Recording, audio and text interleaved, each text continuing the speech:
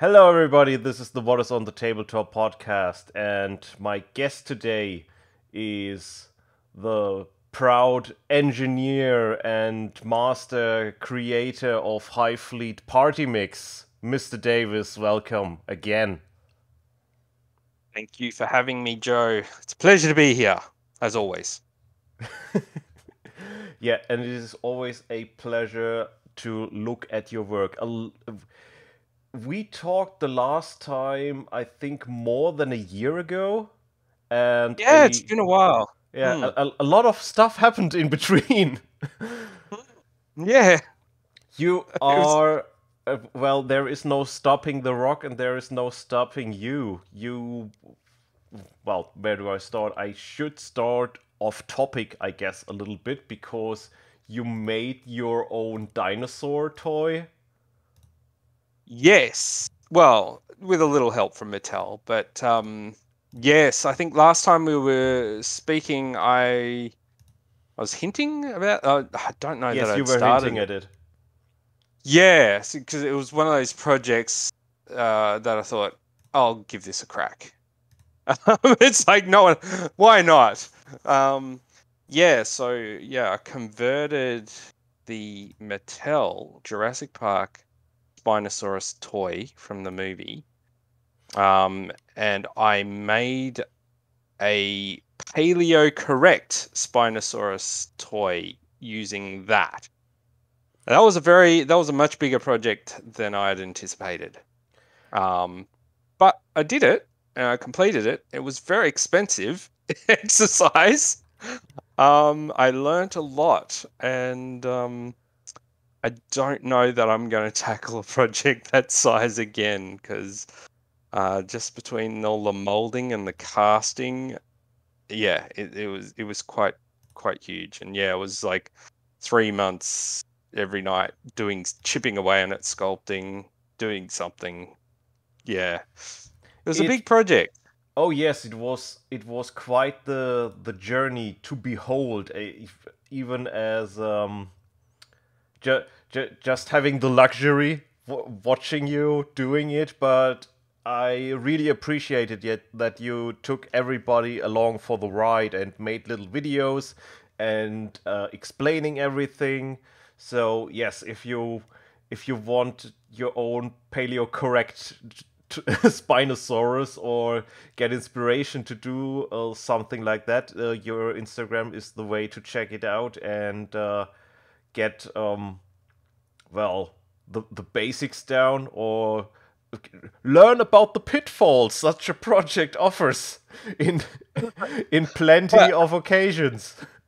the intention was the way I went about it. I did go the expensive route with like making silicon molds and casting the pieces. If I just made the parts as one-offs using, with epoxy sculpt and all that sort of stuff, I think, yeah, because then I wouldn't have had to worry about all the molding and the casting.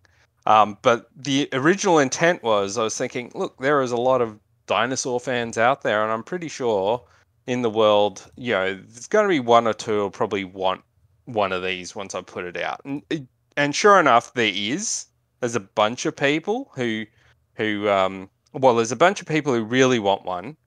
Then there's then you exclude all the people once you tell them how much it's going to cost you. It costs them to get one. But then there's a couple of them there who are just going, I don't care how much it costs, just give it to me. Shut up and take my money. Yeah. So the intention was to be able to replicate this at least, two more times. So I could two different versions. So I actually have gotten to the point where I have two more disassembled Spinosauruses all cast. So I've got the full kit there, ready to go. They're ready for paint, basically paint and assembly. Well, paint and assembly, yeah. Because there's a little bit more work, tidying up the seams and everything when you put them together. And I've just run out of steam. I just don't want to look at them.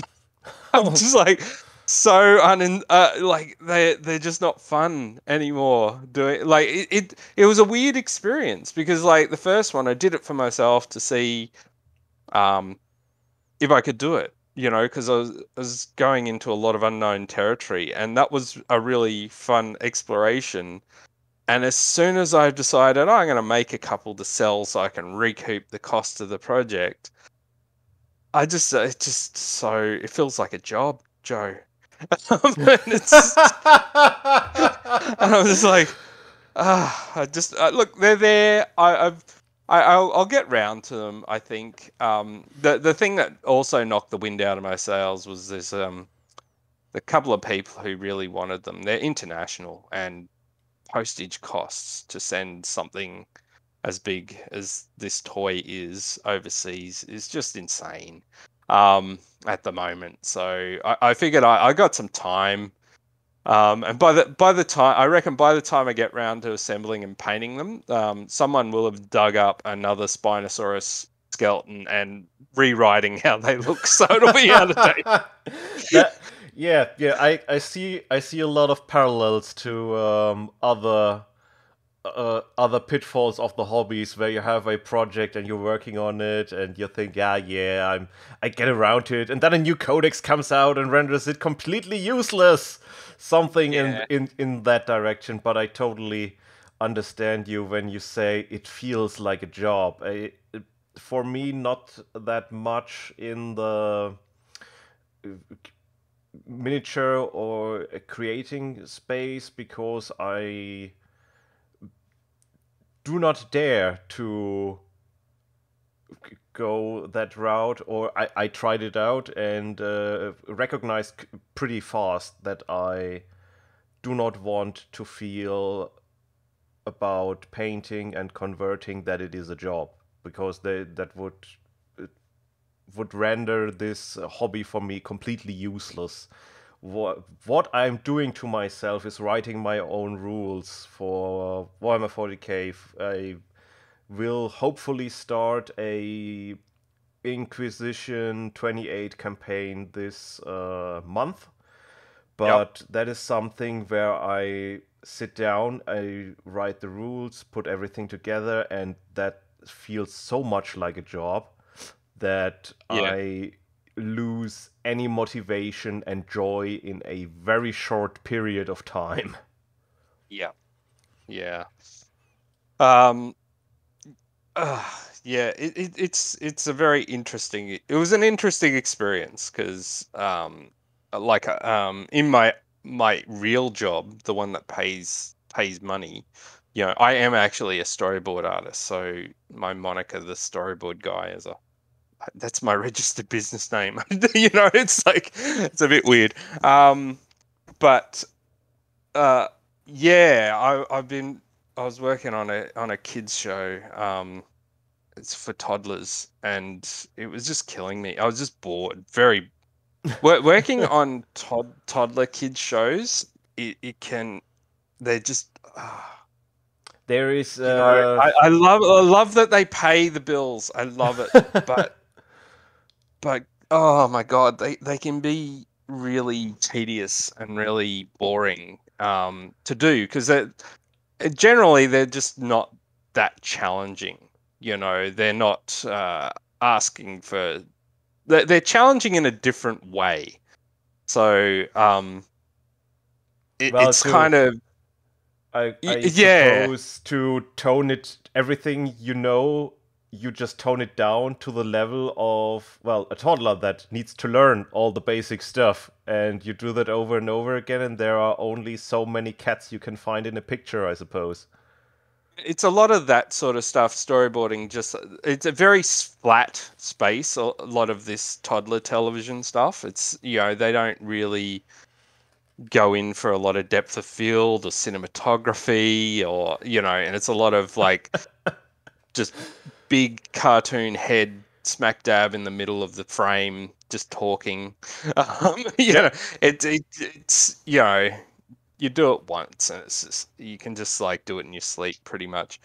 Um, So and is it just I'm just getting curious here. Is it the whole people that are involved. It is just something like, okay, I'm starting out with the toddler, with the shows to toddler, and I do that for, I don't know, a year, half a year, and then I move on to something more complex? Or is it really, well, I suppose there are some very dedicated people who want to put the best toddler kids show out there. Oh, look, don't get me wrong. We do our best work whenever we work, and that's part of the job. I think that's part of any job, isn't it? It's like you're not going to love it 100% of the time, um, regardless of the cat poster on your wall that says, you Hang in there. find something you like and you never work a day in your life, sort of thing. I think for someone like me, I like to be challenged and I like to be learning stuff. And that's kind of what my hobby space does for me. So getting back to that Spinosaurus, when I'm, trying to mass produce something I've already made, I've already learnt all those lessons, I've already done it, it's just treading the same path for me. And I think that's why I lost interest in it. So yeah, my hobby space is kind of providing me with the challenge and the new and the learning that I might not get from my day-to-day job. Is So that yeah, why you, excuse me, is that why you change up your color scheme so much? absolutely. Okay, Absolutely. There that is I cannot. Oh man. Yeah, no, when it comes to like the wargaming space and people who paint entire Tyranid armies the same paint scheme, I think about that and it just like and I get panic attacks just thinking about painting everything the same. Like painting a unit of 30, that's a stretch. Um yeah. yeah, I can I understand like that. I digressed from batch painting. I mean, at my Tyrannid army was painted only because the tournament required it. And there yeah. were some really long nights where I was just sitting, dry brushing, and I'm to this day am very happy about the color scheme I have, and it has turned like into my safe space of painting because I know it so well that I can just throw it down and feel good about it. Yeah. And if we should ever in our lifetime see a rework of the Tyranid range by Games Workshop, I plan to do a new color scheme, but I am very unsure what I will settle with if I settle with a new one. But yeah, as you said, what you're working modus operandi is it just dawned to me like, oh yes, you are a Tyranid player, you have a mass army, and there is a lot of the same stuff, and it was quite self-explaining when someone looks at your work. It is High Fleet Party Mix for a reason, and Yeah. it is a good reason, I think. And Yeah. Yeah. My party mixes like I look at my bugs as like the fauna of some death world. I don't really think of them as Tyranids. I think of them as wildlife. So that's how I see them. So you look at animals on our own planet, and they're all different colors and shapes and sizes, and they don't look like they've all just come from the same thing. The same bug, just bigger, with bigger arms or guns or something. Um, yeah, so that's how I think about my bugs, and yeah, it is about keeping them fresh. And I think like I was there was a creature conference a couple of weeks ago that you were giving a presentation on alternatives to the coconut crab scheme. I feel very much the same about the coconut crab scheme. Like, it doesn't even look like the coconut crab. Like, that's what really annoys me. It's like, you look at the pictures of the coconut crab, it's like, why? Like, a coconut crab does not look like that. So I don't know, like, even the color choices, but yeah, and it's a popular scheme. I get it, and I'm not like denigrating people for painting it, because it has its it has its advantages and stuff. But there are so many interesting looking crustaceans out there, and I want to paint them all. I want to paint bugs to look like them all. Yeah, and that's what I love. I love that sort of diversity there, and it's I yeah, the thought of painting everything like one thing, yeah, it just does not appeal to me at all. It would never get done. I could never do it. So yeah, but Um, I do have one paint scheme though that if I had to paint an army, I would do it. And it's I think if you look on my Instagram page, I did a kill team, my killed team. It was like oh yes, the ghostly about one. the ghost one. Yeah, I love that paint scheme. It is so easy and quick to do. And if anybody ever like twisted my arm to make Space Marines or anything like that, that's how they're gonna be. They're gonna be just ghost Space Marines, because I love that paint job, and it stands out and it works. Yeah. And it's fun to do. Like, it's one of those things I can do in front of like the computer monitor with a movie on and just punch it out. It's a very fun paint scheme. Yes, That I agree. And Games Workshop actually is ahead of the game when it comes to that. I mean, with the Night Haunt, the make it a ghost army. Well, it is a ghost army, but the pretty obvious scheme. But I think back in the Chaos Codex 4th edition, there was a warband called the Warp Ghosts, which already tended a little bit in the direction of this paint scheme. And yeah, it also comes in variations. You have the all my army is magma, or all my army is stone, which there is a lot of great stormcasts out there that are just look like stone statues. yeah, And yeah. you don't have to Uh, be afraid of a very simple, very monotone scheme if it looks great. Or as I seen, we recently had a little tournament where one of the players made the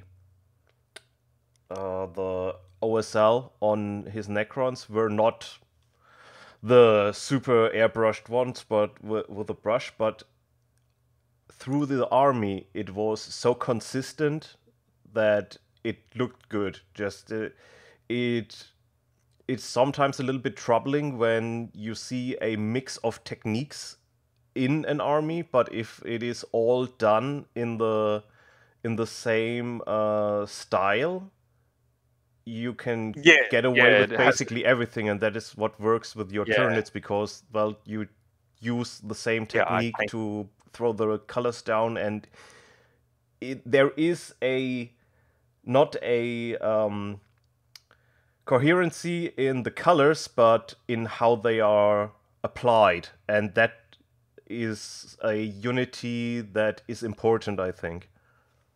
Yeah, I'm actually finding with the new codex that's come out, because it's made a whole bunch of new units relevant now. So you're sort of going, oh, okay, and so I've got to make a whole new army. It's kind of like having a second go at it as well, and it's kind of. I've got it actually on my table behind me. I've just sort of set it up for a game today, and a lot of it's unpainted at the moment. Um, but yeah, it's really leaning. I'm finding I'm wanting a lot more consistencies in the models now, and I'm moving. away from the GW stuff a lot more and looking for like more buggy stuff like insectoid or crustacean type things. And yeah, so yeah, and just planning my conversions around that, making it look a bit more unified in that sort of aesthetic as well now, as well as yeah, I don't know, without like going for the obvious GW design cues with all their bugs. You know, they all have that chitin armor and stuff. Like trying to keep the theme of like the wildlife of a planet. So, Yeah, but you're yeah, doing just that quite well, and you yeah. are now enjoying the wondrous ways of 3D printing as well. Oh, yeah. I got a 3D printer in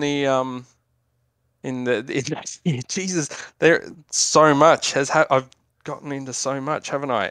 Yes, you That was have. that was hands down one of the best hobby investments I've made. For not only the supply of really fun, beautiful sculpts from other artists, like, and that's what I really love about it. Like you can admire, like, it's people that put out lots of really nice concept art and of all sorts of things. You go, wow, that's a really great design. That, but it just stops there. Um, but being able to grab an STL of somebody's work and print it out at a scale that you want, um, and hold it in your hand and really admire it, like really go wow, and really look at the design choices that people have made during the sculpt, or even then just go, oh, I like those parts. You know, it's like my bits box is like infinite now, with the 3D printer.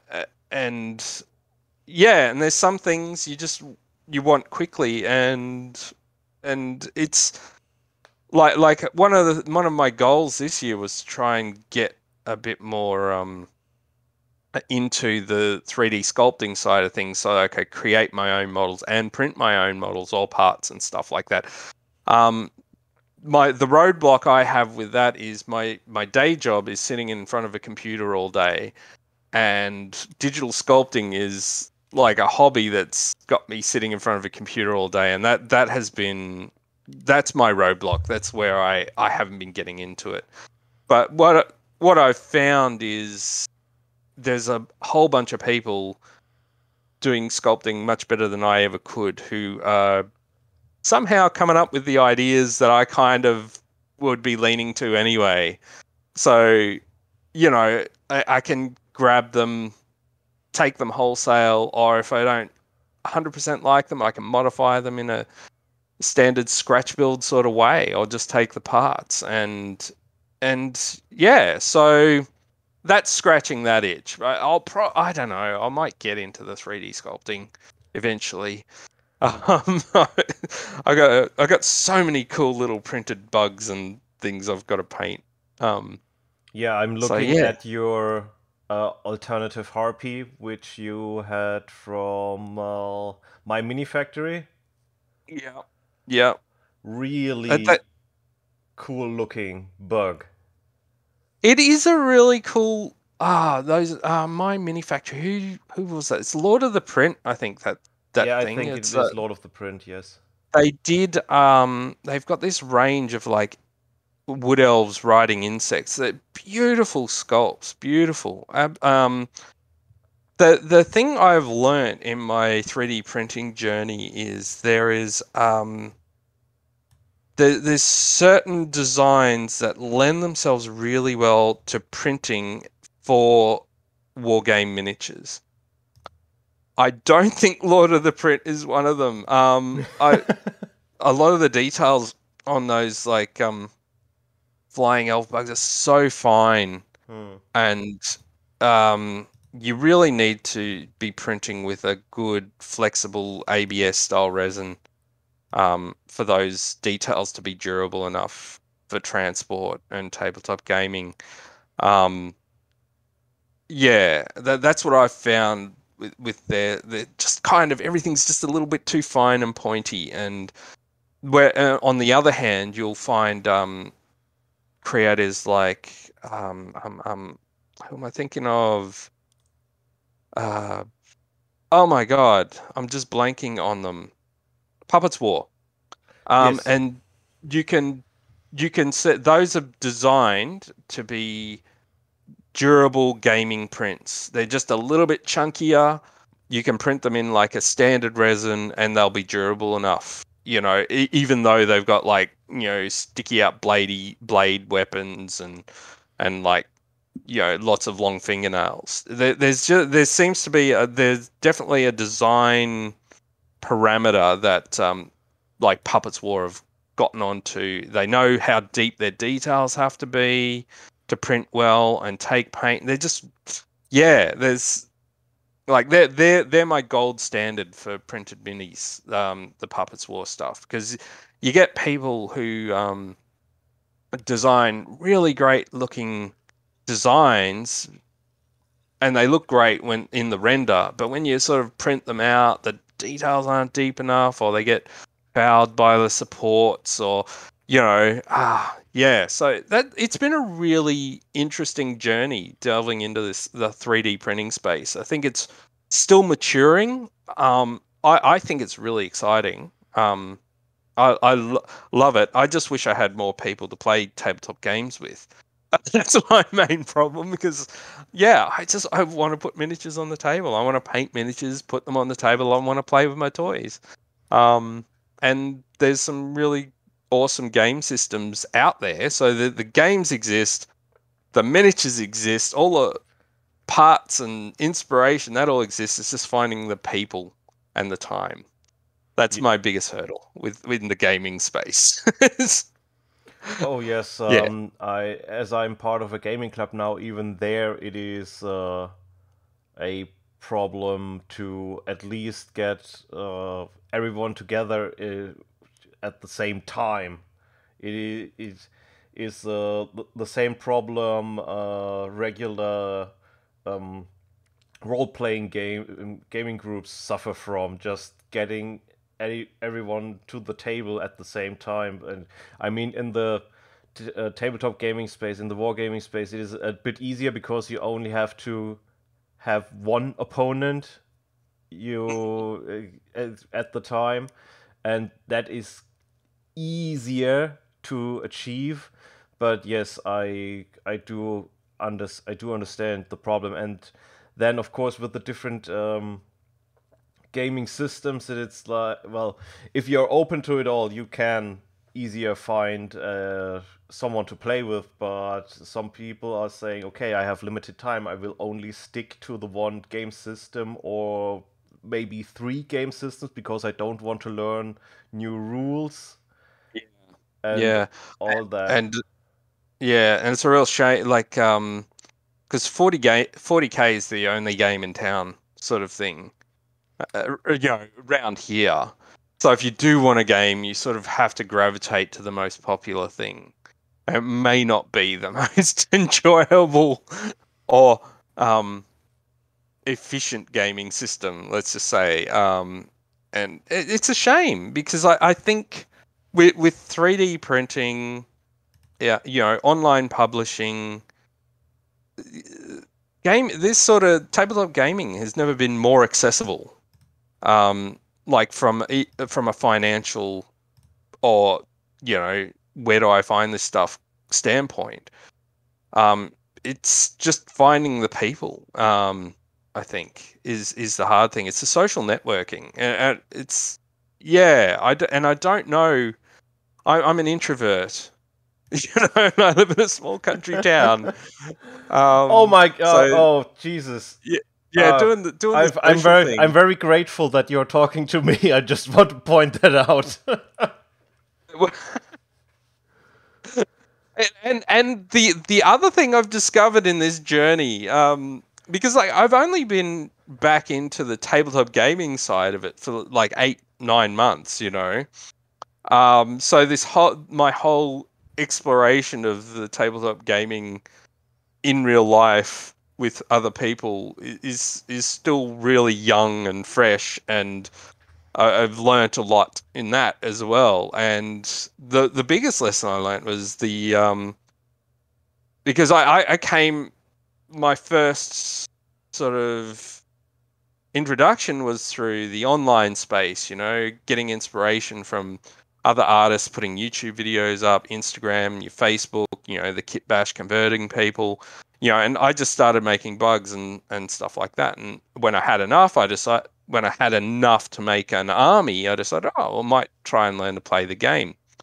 So I connected with the local scene, and I kind of went into that thinking that I would find like-minded people who were as passionate about the hobby side of the game, like the painting and the modeling and the kit bashing, and that just was not the case.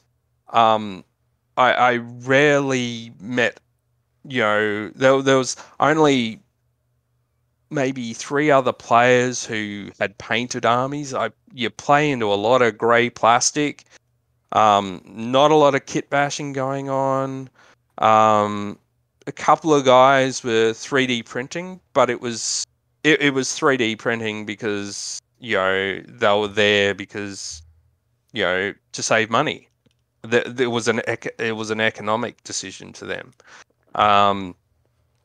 Yeah, so yeah, finding that there was just not that the other sort of creative people in that space, in that local scene, and that was both disappointing and a bit confusing going into it. So because it's expectations not meeting reality sort of thing. And I don't know how it is in other people's gaming circles, because this is a sample size of one really. But yeah, and so I think the online space kind of concentrates all us creatives together in a way. The algorithm works that way, I guess, and Yeah, when you think of it that way, it's a worldwide pool. And there's, you probably know 20 people in the space. It kind yes, of makes sense. yeah, yes, of course it is, and it gives you a false sense of plentiness or availability of people because, well, it is still a niche hobby, and even the tabletop wargaming is the niche of a niche, and the group gets smaller and smaller, and it is very well very difficult to talk about cliches, what kind of people you will find and you can play against. Well, if the group is big enough, you will get the power gamer stereotype and so on and so forth. But that does not tell a lot about the rest of the character of the person or what they're interested in or how much they invest in their hobby. Yeah, Yeah, that's an interesting point. I would say that anecdotally, the group I was involved with would be a really good representative cross section of the, proportionally, I would say. I think that's when you think about it that way, there's a lot of people who just buy in. They're not really into the hobby. They want to play the game, and I think that's kind of a majority. They just want to put their GW minis on the. They like the lore, I guess. yeah, And that seemed to be the majority. And then like those who get to the just like the painting side, it gets a smaller cross section.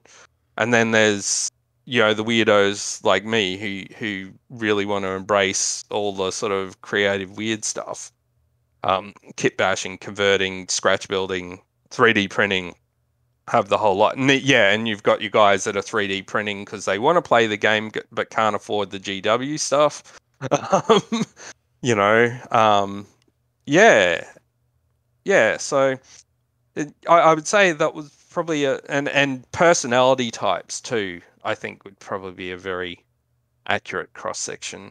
You definitely got a you saw all the stereotypes, all the archetypes there were represented for sure. For Well, sure. well, with the gaming club, I'm in a super luxurious position that I can pick out who I want to play against. And that is a luxury that not everybody has. I mean, I started out with two friends, one that was a few towns away, so playing against him was quite rare. And the other one was the um, kid that got bought all the expensive minis from their parents. So it were quite one-sided games. I mean, you are kids, you're figuring it out, and right now, looking back to it, it's just yeah, it is so we it is really odd because we are in this very niche space, and then experiencing that all over the world we are many, but as soon as it breaks back to locally, there are not that many. That's right. Yeah. And then for me to say, I really don't want to play against this person because getting stomped into the ground is no fun in any case. Or, well, I mean, I started out like this, barely painted. I mean, just prime it, put it on the tabletop. I want to play the game. I want to replay the what I read in the little lore that was in the codices. I mean, now it is, well, a library of lore you can relate your games to, and this is why Dark Heresy, the Horus Heresy started off so well, because now we have fictional historical gaming in a way. Yes. And that is a new niche of the Space Marines versus Space Marines, because not enough Space Marines, but that is another can of worms to get into. And the community seems to divide itself even further now, and it is not a a user base that is cannibalizing itself through choice they have, because it reminds me a bit of when online games came out, and, well, you and your friends, you all played the one online game there was, and now there is this great variety, and it is very hard to even find with my group of friends to decide, okay, we now together play this one game, because it is very fast that you say, I don't like that, I don't play that, I have an issue with the publisher, or what, and so on and so forth. And that is creeping into the hobby space more, and the fact that it is an analog game and not a global community you can tap into, I just haven't thought about it that way. It just sprang to mind right now that actually having a lot of choice might not be that good for the wargaming community, but I might be wrong there. It is a very interesting subject. I'm new to it. For me, it started with Kill Team trying to organize a reason to play games with my brother. So, but then COVID got in the way of that. We still, I think we've only ever played one game of Kill Team, and that's like 2 editions. You know. But I started playing regularly with another friend. You know, we just meet up once a month and we play. And we were playing Kill Team for a year, and we just got to the point where, like, this game is not fun. Like the new system, we played the previous system and the new system, and we just got to the point. Well, this game is just not fun. And it's like, and I think at the time, someone, there was a YouTube video mentioned this game, Space Weirdos, and I decided, all right, You I'll made a great I, retinue for that game. I'm loving that game. So Kill Team for me was me thinking, okay, here's a little game I could play quickly with my brother or my friend and teach my son when he's ready. My son is ASD. He has some cognitive issues, so playing games with him, like he's got his head around chess and stuff, and that's brilliant. But working with him on the whole table flipping, that's part of the game when you lose, has been a challenge. So when it comes to tabletop wargame, he's always been fascinated when we're playing Kill Team, but there was just no way I could teach that rule system to him. There's just Hmm. no way. And there's no way that he could play a game at all. There's just too much going on. And so I looked at the Space Weirdos, and I was able to sit down with him, not having played the game myself, and I sat down with him. We both learnt the rules. We both played the game. Within 2 hours, we were done. We had a great time. It was really fun and stupid. And I have not played a game of Kill Team in under 2 hours. I don't care what people say. Oh, it's an hour 45. I could not play a game in under 2 hours. Like, I don't know, with people are not counting the setup time or something when they say that, but it's like it's always been 2.5, 3 hours for Kill Team. That Like, is very surprising to me because I played the first actually, I edition. lie, Joe. I do lie. I've played one game in under 2 hours. That was when the new Pathfinders came out, and it was over in turn 2. I got shot off the board. It was the least fun I've ever had playing a game.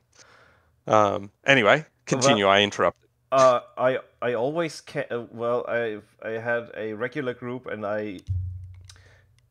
that when it started, I wrote a little modification for the first edition of Kill Team, and that Yeah. got tested. And the when it really takes a lot of time, we were done in 1.5 hours. I am really surprised how you get up to 2 hours for Kill Team. I I cannot imagine it right now, but if I watched you, maybe I would be like, "Oh, that is going on." But right now, I'm like, "Wait a minute, how can you take so long for that game?" Yeah, I, I count the setup time as well. Like, so the most Kill Team games I'd played, I was actually playing in the shop. Yeah, this is another experience. When you talk about the cross section of the gaming community, that was organized events, and you had to organize the time to meet with your opponent. I had opponents who wouldn't show, or they'd arrive an hour late, or it was just Okay, that was another thing that got me offside with Kill Team, because the quality of people. Like, it was really Russian roulette. It was the quality of opponent. Like, I had opponents who would not turn up, show up late, or when they did show up, obviously did not want to be there. wow. They weren't there to enjoy a game. It was like, right, it's like, I've got an hour. Let's get this over and done with. It's like, right. Okay. Why are you even here? Uh, um, That is yeah. quite the hobby horror story you're So, experiencing. so that was my experience with the whole pickup game Kill Team scene. So I am just not interested in that anymore. That's an experience I feel like I've done. I'm just like over. And to be honest, like, I just didn't enjoy the game that much. Just the balance was just so bad. Um, Well, You the know, only thing I yeah. know about the second edition is that it is a good game unless you play Space Marines that seem to be dominating everything. Um, Look, I'm not going to go on a tirade about the No, new system. we I don't just need to. no, I just found it. It wasn't what I was looking for. I don't think it's a fun game. I'm kind of there with 40k as well. Like 40k, I'm still trying to have fun with this, Joe. Oh my I'm god! still Oh hanging on. no! I'm trying to have fun with it. I have a friend I play with. We have fun because he's a great guy. So I think that's I think the who you play with is far more important. It is. I've heard I've heard a lot of things about one page rules being quicker, and just more fun. And I'm thinking if my Space Weirdos experience is anything to go by, I think I probably would enjoy one page rules a lot more because it seems to be able to go quicker. The cognitive load is probably going. It seems to be less. Yeah, and it doesn't take a whole day to play. Like I'm still like even with this new codex, it's like I'm never going to play a game of 40k through to 5 turns. I just can't see it happening. It just takes so long.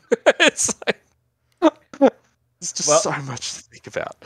well, I'm interested because I know Space Weirdos through Tabletop Minions on YouTube. Uncle Adam, Yeah. great man Oh yeah, from that's where I got it from. Yeah. Wisconsin. Sh- um, pitch it to me. Why should I play Space Weirdos? Okay, so why should you play Space Weirdos? It's like if you like crafting your own warbands, Space Weirdos has got you covered. You can build the weirdest, eclectic little warband you want. Like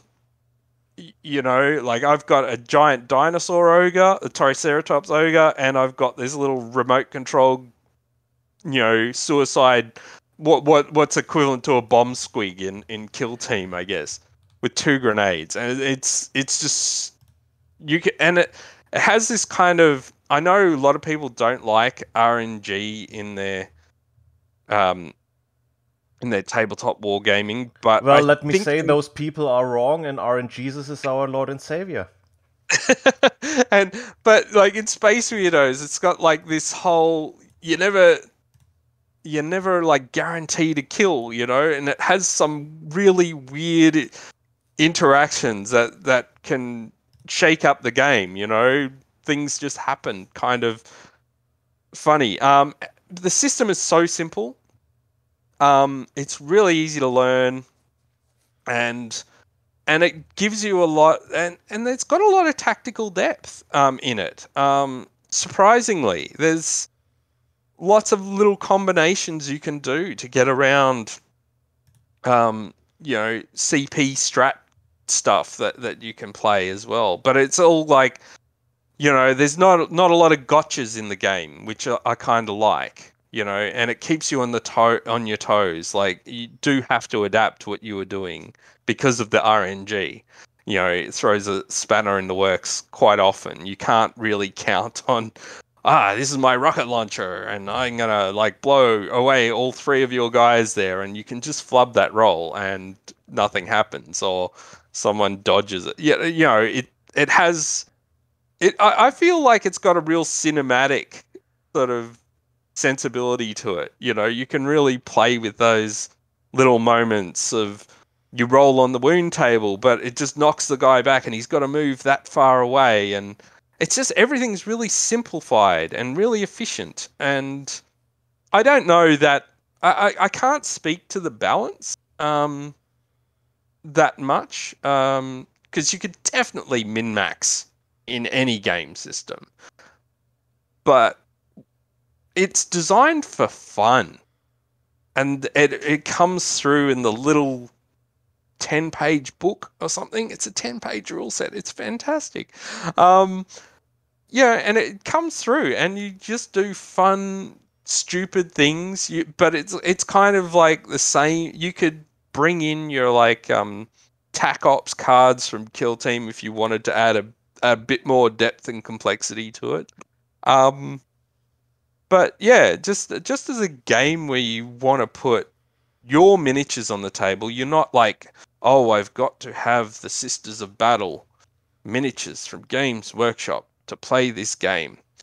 You know, it's like, I like that one Sister of Battle. I'm going to put her in my warband, and I like that Space Marine, and I like that Orc.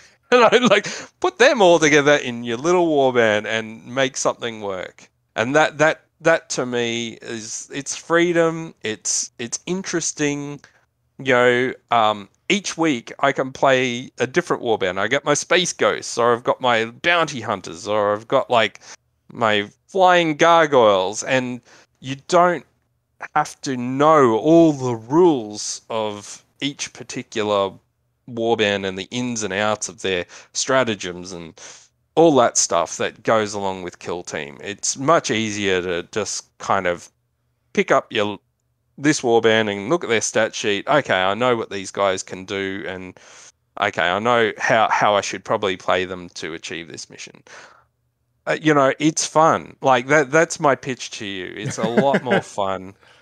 It's a lot more, you know, fun in every aspect. It supports scratches my hobby itch to paint different things and put together different things. Like, you know, I don't mind Space Marines and Space Marine models and those archetypes, but I don't want to paint an army of them. You know, it's you know, I've got a little warband of 7 of them. It's great, fine. But you know, and if I want to put a Venom trope on the table, I'll make up rules for it. It's got a really good little, you know, generator system for making characters and stuff, and that's what Kill Team really lacks. And I think a lot of people are lamenting the list building side of it, the customization side of Kill Team. It's very much the catering, and I dare say, through my experience with the gaming community, it is speaking to the majority of that. This is locked in, non-customizable. This is what the customer wants. You know, so I have a feeling the marketing department at Games Workshop knew what they were doing, and I think the people who want customization and you know, are in the minority when it comes to this style of game. But I like Space Weirdos. I'm ready to put my Kill Team stuff on eBay. You know, I can't see myself playing it again.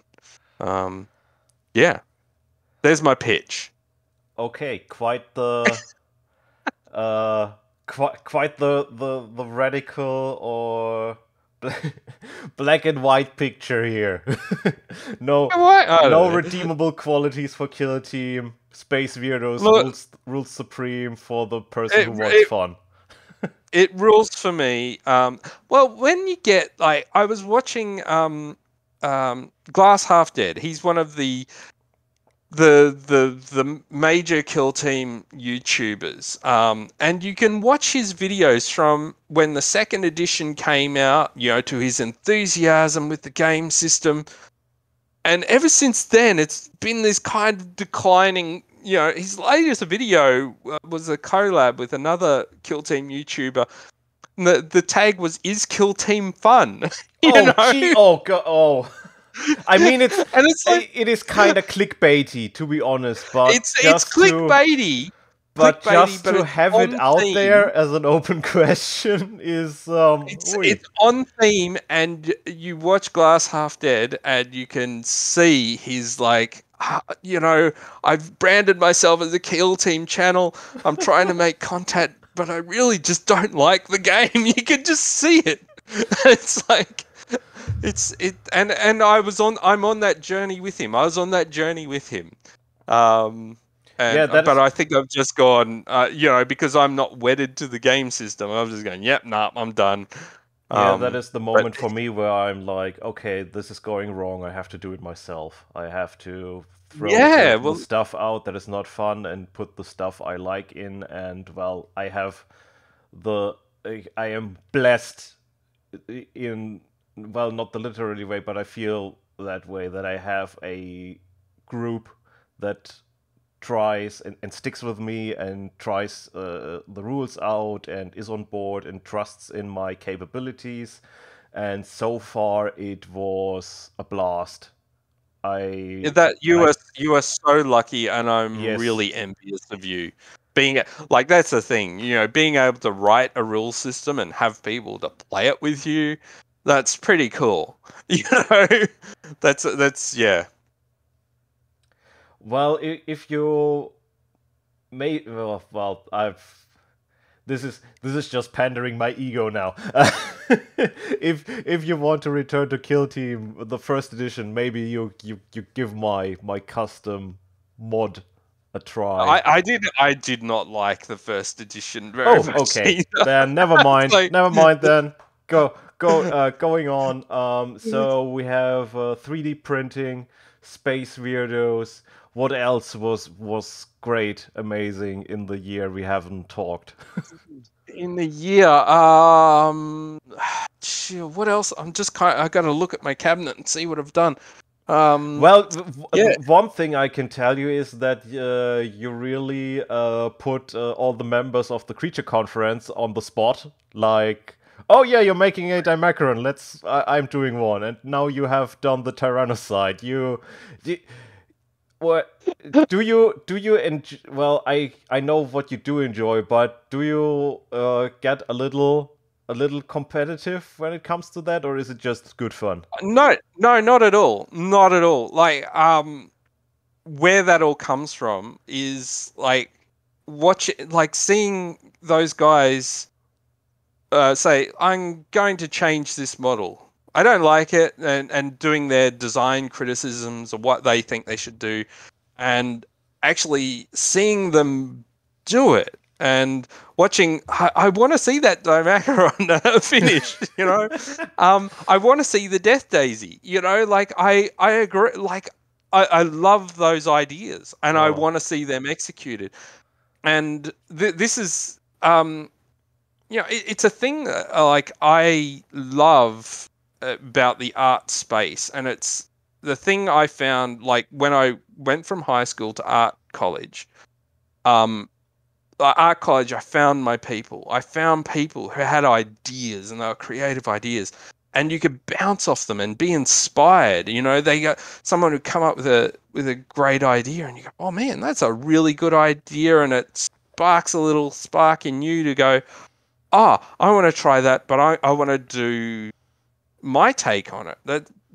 And so yeah, with the Dimacaron, it was like, okay, how would I do a Dimacaron? And I looked at it and I thought, I look at everything you don't like about it, and it's like, okay, so how would I make that work for me? And making those design choices, and I love being exposed to other artists. I love seeing what they are doing, like the prolific Thrifty Squirrel on Instagram. Shout out to That Thrifty guy, Squirrel. that guy's amazing. I think he's got like he must have like he must shoot green stuff out of his wrist like Spider-Man. I reckon. He's just like, yeah, I'm Maybe. gonna make a new Tyranid. It's just like it's insane the amount of sculpting that man does, and and I love that seeing the iterations of ideas and the speed of that, and I love that there's no right way, and so I've kind of latched onto the creature conference guys because it's just inspirational, they go, oh yeah, do the Tyrannicide, and it's like, yeah, how would I, like, I'm going to get one eventually. How would I do that? And so it wasn't until I had some ideas that I actually got one, and they come when the ideas hit, they come together really quickly, So I've also got the Tyrannifex. So it's probably going to be the next one. It's just a bit more work, that one. I thought the Tyrannocyte would be really easy to just knock out. And yeah, so I'm in a bit of a build frenzy. I'm like got a line of grey things that I need that I'm trying to get built so that I can just go into a paint frenzy. But yeah, I don't think it's competitive. It's definitely like, I love your ideas. I like this idea of, it's like, any of those challenges, like, we do June Stealer and stuff like that. I'm just not that inspired for Gene Stealers, but someone says, redesign the Dimacron. Yeah, I have a crack at that. Redesign the Tyrannosaurus. Yes, because it's a really dumb model. The Tyrannofex it's my least favorite Tyranid model. That's why I bought it, because I just wanted to do something different with it. I want to try and improve it. So that will be my magnum opus, I think, if I can make that thing look decent. Well, what a great lookout to the future. We have blasted through an hour. Oh my god. Okay. It was awesome talking to you again. Thank you for your time. Jerry, Thank you're you welcome. for being less of an introvert.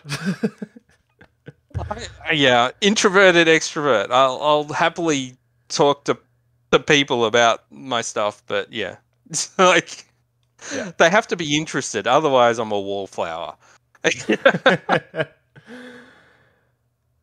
So I wish everybody else happy hobbying, and we will see what the future brings, and maybe another talk, maybe sooner than a year. We will see. So yeah, goodbye, everybody. Well, anytime, Joe.